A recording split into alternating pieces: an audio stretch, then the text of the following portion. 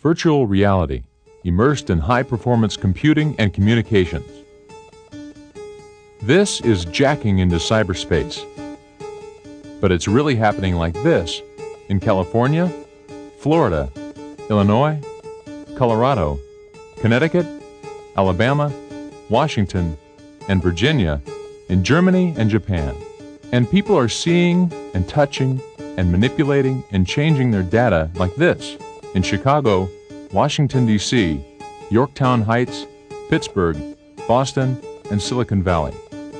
They are immersing themselves in science in Champaign-Urbana, Madison, Argonne, and Chapel Hill, in manufacturing and construction at NASA Huntsville, NASA Ames, Marietta, Georgia, and Peoria, Illinois, in healthcare in Chapel Hill, Rockville, Hanover, Princeton, and Chicago, in education and lifelong learning in Seattle, Pittsburgh, and Washington, D.C. Suddenly, we are no longer outside the computer looking in, but we are inside the computer looking out. This is immersion.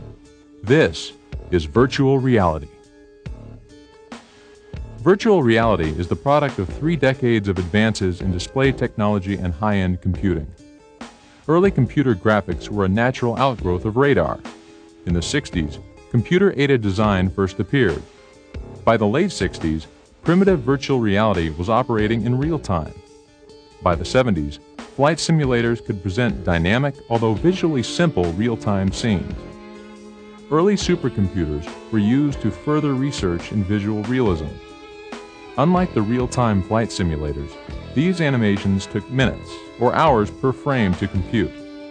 By the early 80s, the flight simulators achieved better realism through advanced hardware, software, and motion control platforms.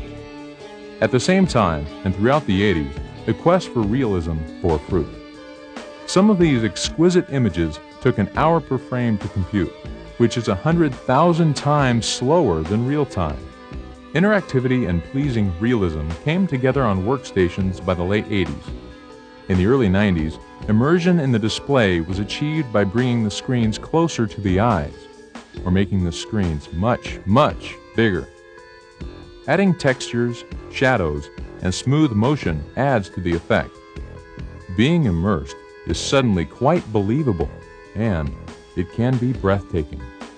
Current research in virtual reality is applied to science and engineering, manufacturing, healthcare, and education and lifelong learning.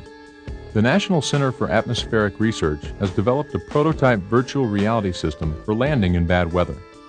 Clouds are not a problem to pilots given modern guidance systems, except that clouds may obscure severe weather problems like microbursts, which cause crashes. Based on real-time radar data, this system strips away the clouds and clearly shows the hazard with time to spare. At the University of North Carolina at Chapel Hill, virtual reality is being explored for use in radiation therapy planning. The physician examines positions of multiple radiation beams for cancer treatment. Where the beams cross, the effect is optimal. Here, virtual reality aims to give 3D verification that the placement is correct and that no healthy tissue is harmed. The physician can look all around and even enter into the patient's organs to see the beams crossing. In the manufacturing sector, building and testing prototypes is an essential but extremely expensive and time-consuming part of the design cycle. Virtual reality at the National Center for Supercomputing Applications at the University of Illinois at Urbana-Champaign is helping Caterpillar engineers see out of their loaders before they are built.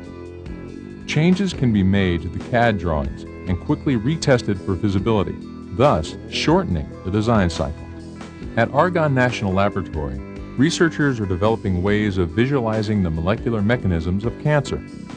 Data from supercomputer runs simulating protein action can be viewed using the CAVE Virtual Reality Theater at the University of Illinois at Chicago.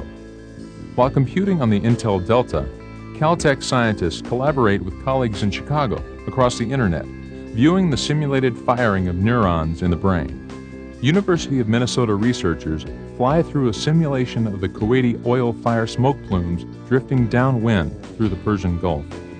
And astrophysicists from the National Center for Supercomputing Applications study the birth of the universe and the formation of the galaxies. NASA Ames Research Center has pioneered virtual reality research and applications in flow-field visualization for nearly a decade. Here, the operator is using the boom to look into and steer the real-time supercomputer simulation of particle traces. NASA Ames telepresence research puts you there.